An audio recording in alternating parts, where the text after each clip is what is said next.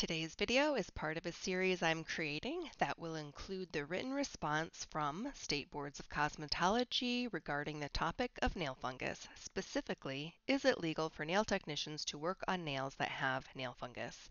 If you've been watching me for a while, you know I have no fear discussing topics that people like to confront me about because I gather the facts and have the information to support my statements, so stay tuned.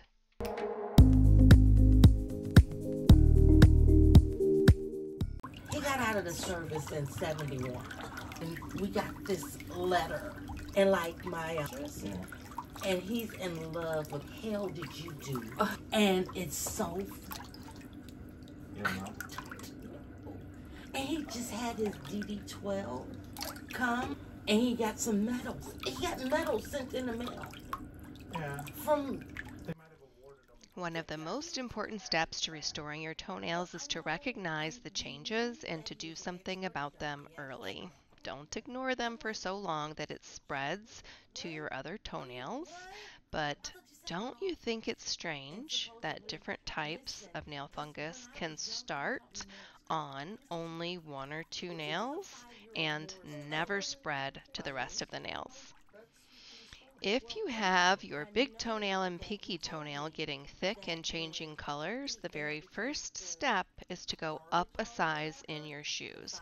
Your shoes are too tight and you don't have enough ventilation. That's not normal. My dad told me that, when he's been in places. Well, my dad had a high security, and he was in the Marine Corps for 30 years. And he's like, there's places where, whether there's an armed Marine or two, in rooms or around safes, that if the wrong person touches the door, they shoot him. Yes. Well, my dad said that they were having some work done in one of the offices, and they had the Spanish workmen there in history, and that's it. So he was going to, but my mother couldn't talk him into that. He tried. All right, I'm gonna go to the bank. Nice to talk to you. You too. Like I said, don't get too enamored. Get mean. Don't move your foot the wrong way or something. Oh my God. Don't even try to look at your toe wash. It's okay. Go to work. I told him, I said, I understand. I was in the industry a long time ago. Did you do hair or nails? Nails. Nice. Yeah. Where do you live? Detroit. Oh, okay. And I worked at Heidi's Salon at Fairline, and it was Marshall Field then, and became Macy's. Yep. Then Marshall Field. I worked at Hudson's my first job, and then I worked at Heidi's my second job. Heidi's at Briarwood? At Briarwood, yeah. Yeah, I was at Fairline.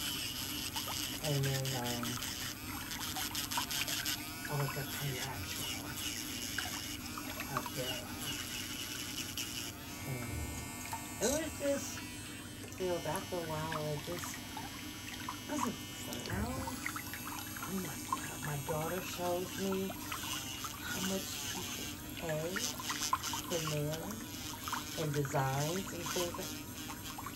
It is just crazy. Yep.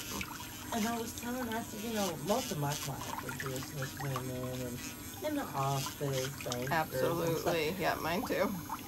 But I did have a couple of strippers. They were fun. They were the ones you could get real creative with.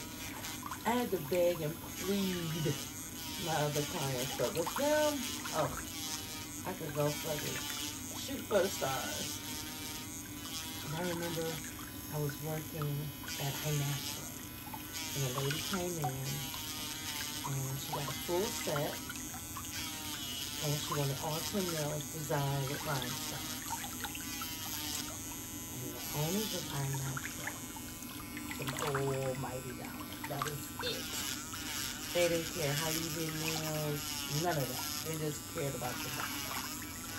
And I remember they charged her $70 for the full set, and then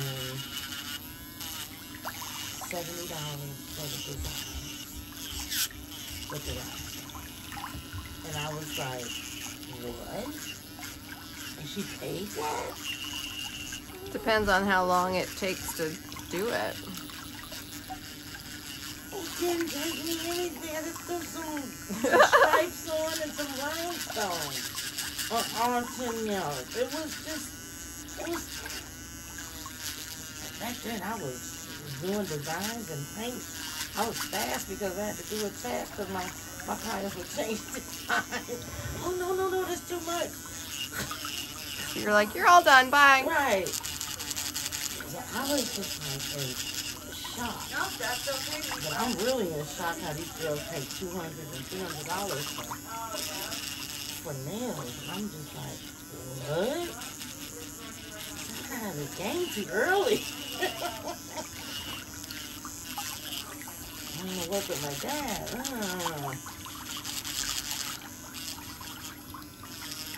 was like, yeah, I told you, Mommy, we could go back into it. Nah. None of my clients ask for nail art. Young girls. It's like, where did they get this money from? Yeah, I don't know. And then those long, oh my God, the long nails.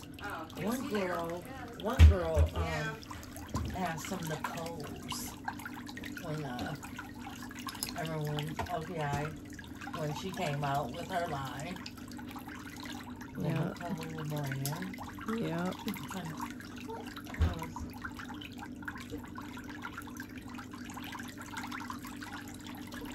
As I tried, we used the OPI gel system when it first came out. Mm-hmm. 97, 96. We were the first ones to try it to see. I was like, okay, it's just gel. You can't build. And I was like, oh yeah, we can extend. I was like, get out here. Yeah. But it wasn't as strong as how this polymer stuff is. Yeah, acrylic is the best. To me, Instant polymers gratification. were- And I used the OPI competition, the rapid with the blue liquid. Oh, We yeah. tried that first.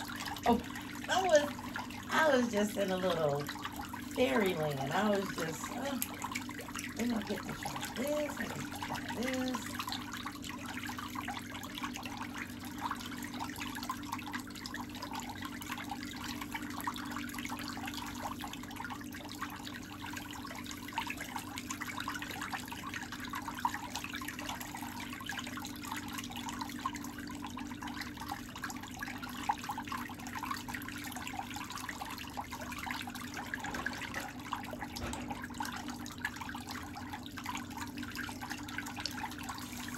Something. Yeah, I love doing nails.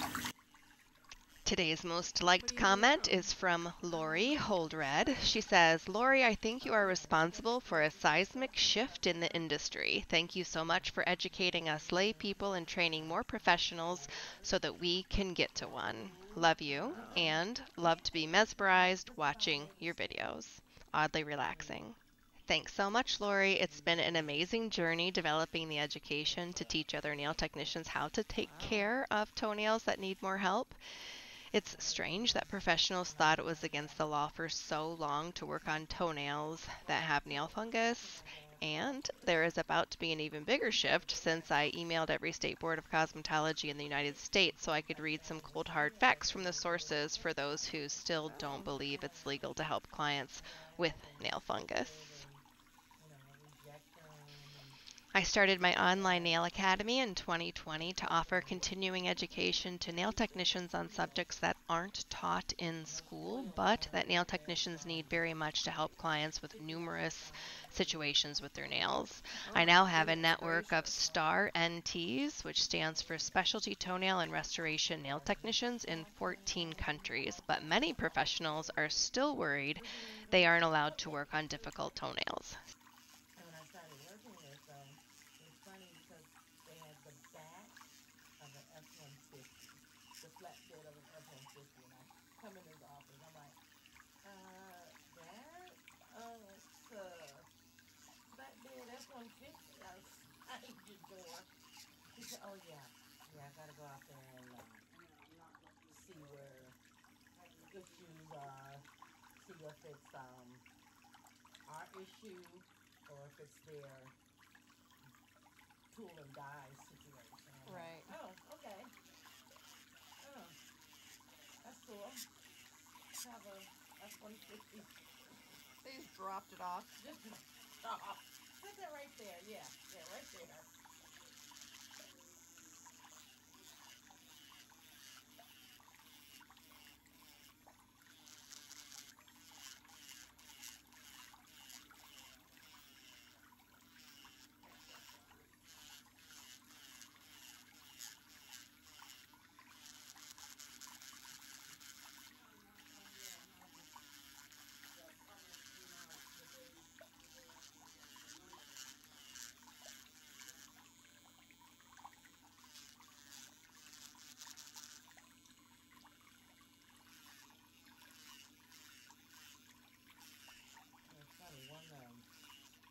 One podiatrist that I went to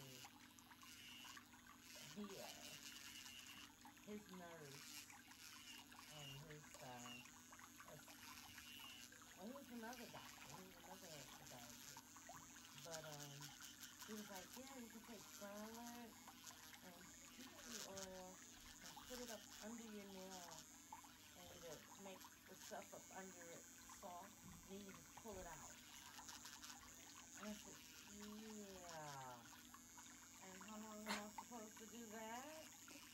And how am I supposed to do that? I said, I went to school for this. I know you went to medical school, but Right. does that even sound like that's the medical advice you No. giving someone? No.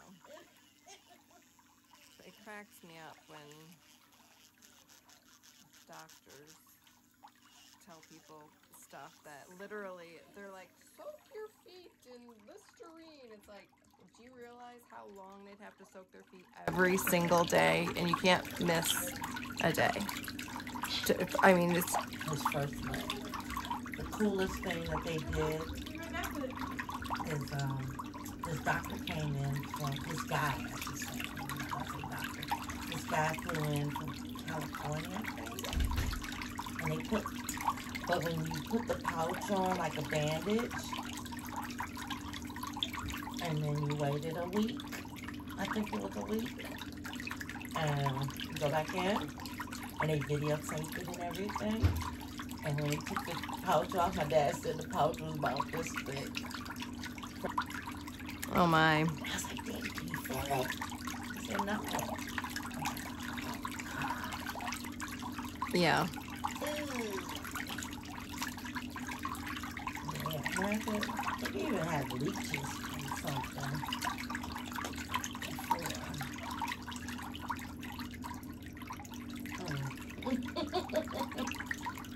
My dad's one of those that we held him back. I said, your guardian angel is exhausted. Exhausted. My dad he had a heart attack and a stroke days after each other. Oh my. Dialysis, had a kidney transplant, had a kidney for 10 years, and 12 years, and then back on dialysis, the kidney gave out. He's had surgery. Is it underlying problems from his diabetes? Well, yes and no. Because he's not even registering as a diabetic now. My. My dad could eat sweets all day. No dinner, just sweets. Donuts, cookies, and pop. And his blood sugar is not affected at all. Wow. So, for some strange reason, it's like his pancreas kicked in or something. Yeah. But yeah, my dad's guardian angel is exhausted. How old is he? He is 74.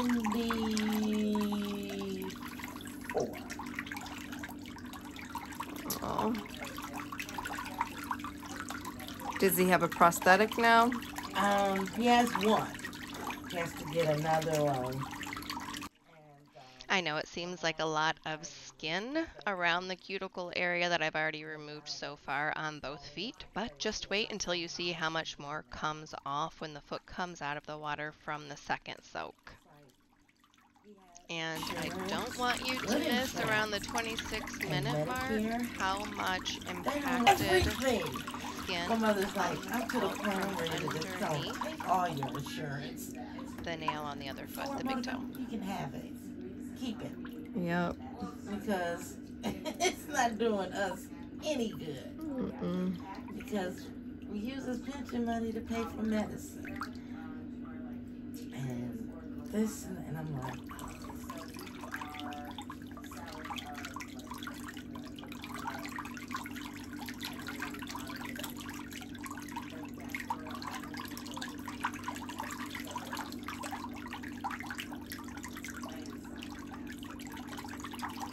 So do you have neuropathy in your feet?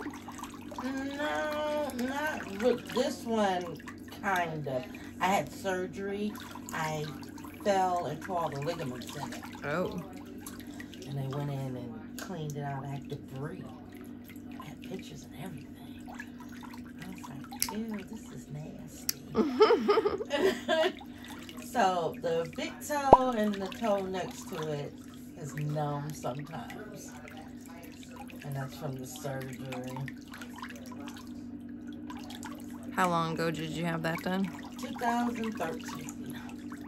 Oh, and they haven't regenerated your nerves yet? Wow. But I can feel it. Yeah. But it's like, you better tell me how much money you need, and I'll transfer it, and I gotta go. Yeah, she was my first baby. How much younger? We're 5 years apart. Okay. And I mean, she is a spoiled brat. To this day.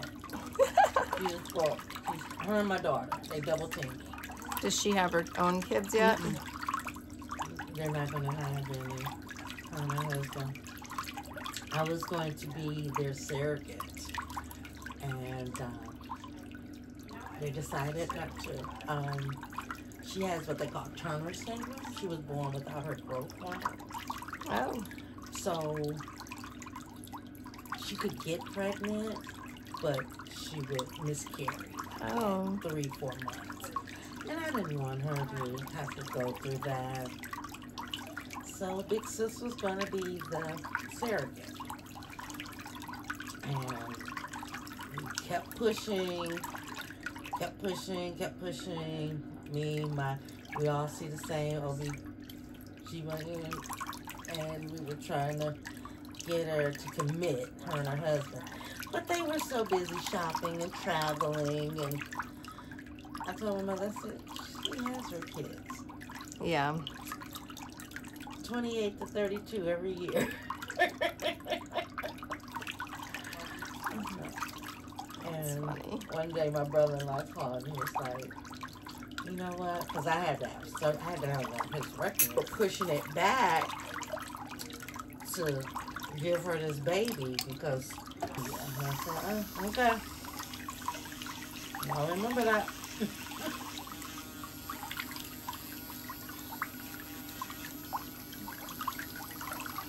It's so funny after she loves to harm my daughter, double team me, especially if we're out at the mall. Oh, they like to come join me while I'm going to the mall to go get something. A lot of times they leave with something and I don't. Oh gosh. And I was the one going. You're the one that needed something. Right. I was the one going to the mall to get something. So how did you guys come on my shopping trip And finagle gifts. and I get nothing? And it's funny because one day, out of the blue, my daughter called me. I was at work. And my daughter called me. She goes, "Ma, will you tell Auntie that when you die, that I get all of your vintage bags and your shoes and your coats and furs and things?" I went, I had to stop working. I said, "Say what now? Are you guys planning?" Yeah, you guys are arguing over my belongings. And I, what? She's like, "Yes." And the luggage. I'm like, okay. I'm going to have to change some things here about who's my beneficiary. That's hilarious. I mean, just out of the blue. They were arguing at my parents' house. Who was getting what? They want your stuff. Yeah. I was like, oh my goodness. Oh my goodness. That's funny.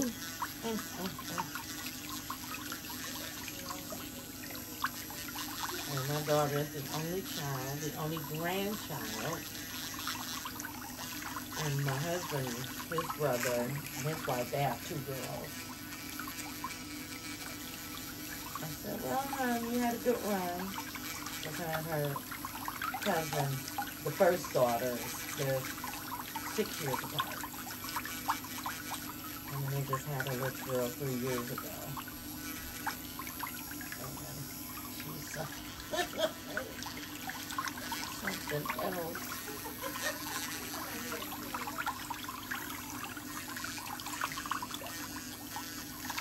And he's telling me that they thought they were having a boy. And she was so gung-ho on naming him Dylan. Well, that's her name. Aww. Dylan. She is so funny.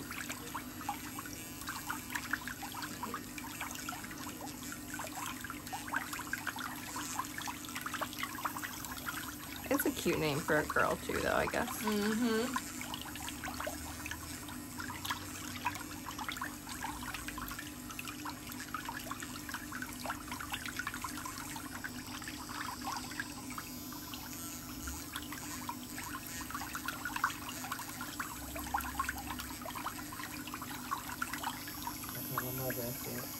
I had a boy, so I wanted to name him after my dad. I told my husband, "You can forget it."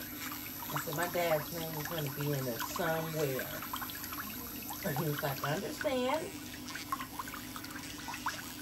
And my mother was like, "What about Hudson?" I said, "You know what, lady? Let it go." Aww.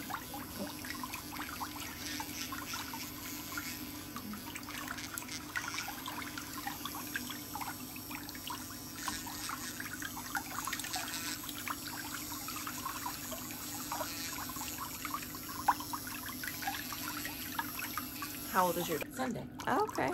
my Mother's Day gift.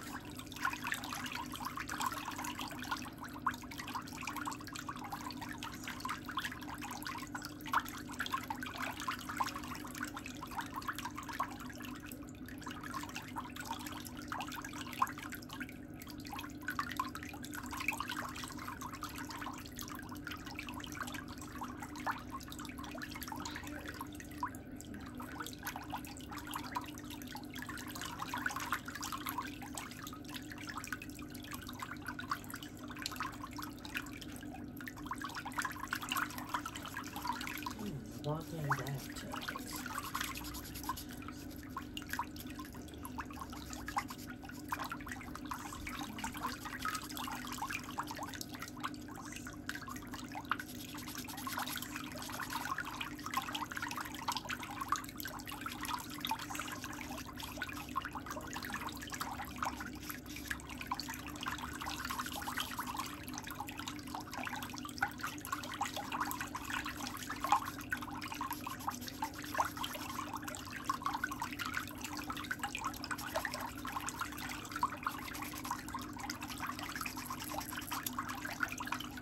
ready to start wearing open-toed shoes. Yeah. And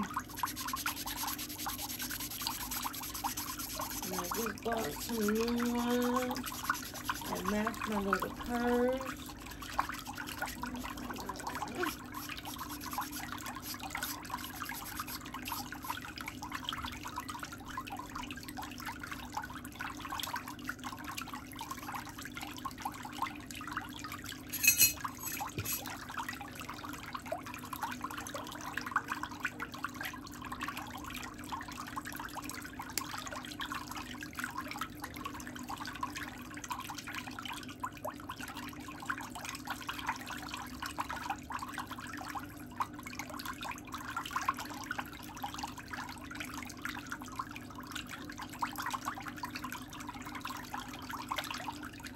Now that I've removed a lot of the excess skin from around the sidewall and the free edge, I can now see how much more of the nail I can safely remove.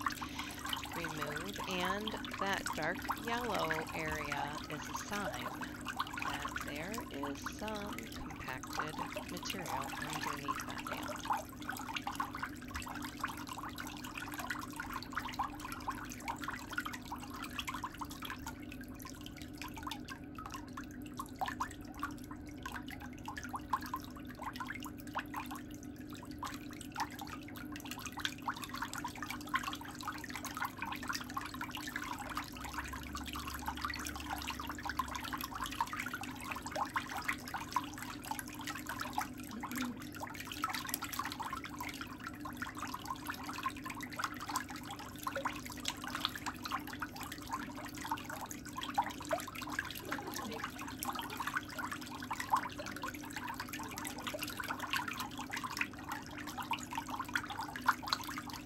And you've been using the nail mycosis product? Have you been using the drops to put on your toes? No.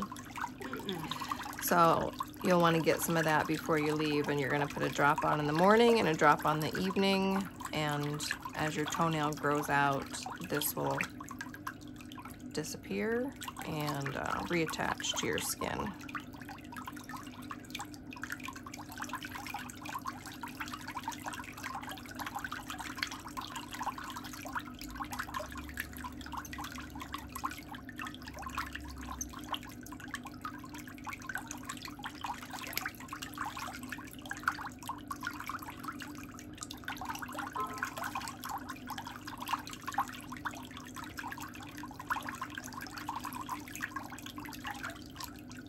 Have you been at your job for a long time? 26 years. Oh, wow. Yeah.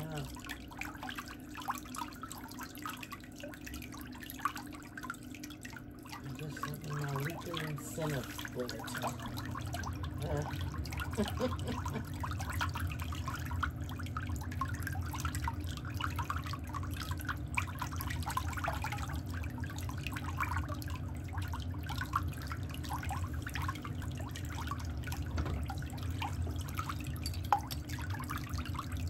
I'm going to have you put this back in the water and let that soak for a few more minutes.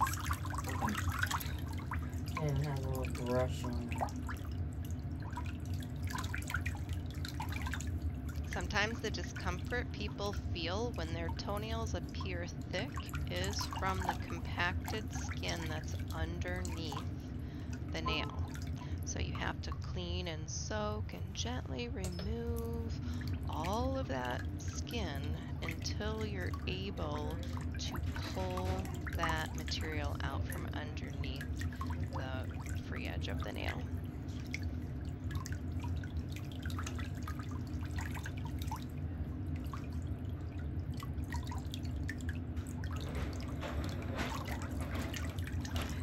Well, your toenails were way too thick for that product to ever penetrate into the toenail to get to what is affecting the problem in the first place.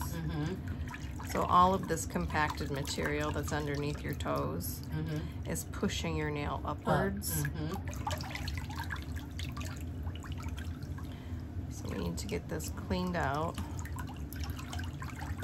so the nail mycosis product can soak in under and around to soften it all so your toenail relaxes. and then as your toenail grows up, it will reattach, so the stuff will stop getting stuck underneath there.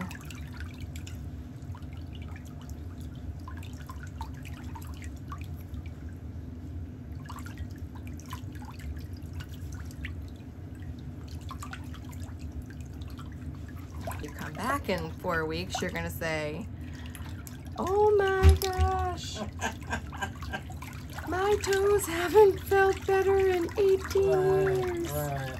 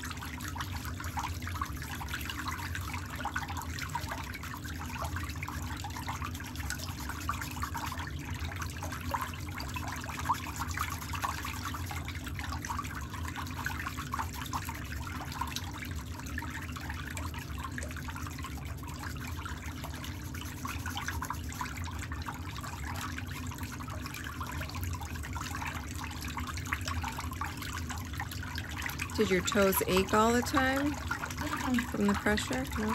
That's good. Oh, Brian just said something to me.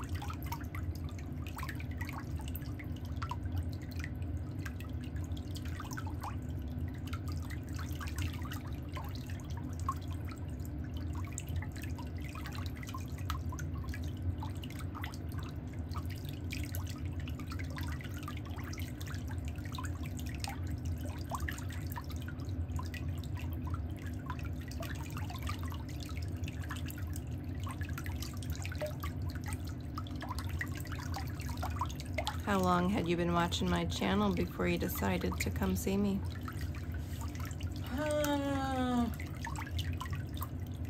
About 2 years. Okay.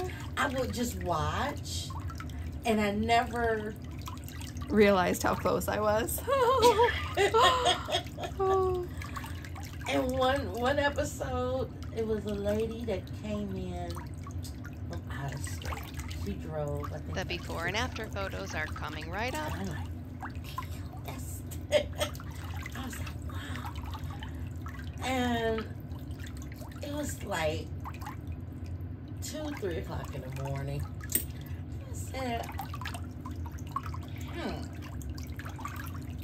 and I Googled the name, Meticulous, and it came up. And I'm like, the salon came up. And I said, no, that's not what I'm looking for. I'm looking for the, like I said, it was like 2 in the morning. I'm like, no, this is what I'm looking for. And I'm reading. I went, oh, that's her salon. Oh, okay. And I'm reading, and I'm like, sleep. Really? We go to Briarwood Mall to go shopping. I said, now, if I can come out here to go shopping, I think I can come and have my feet done. Yes. And my mother was like, yes. She said, Thanks so much for staying tuned for the before and after photos. I hope you learned a couple of new tips today. Let me know in the comments if you'd like a specific question or situation addressed for an upcoming video topic. Thanks so much, and I'll see you next time.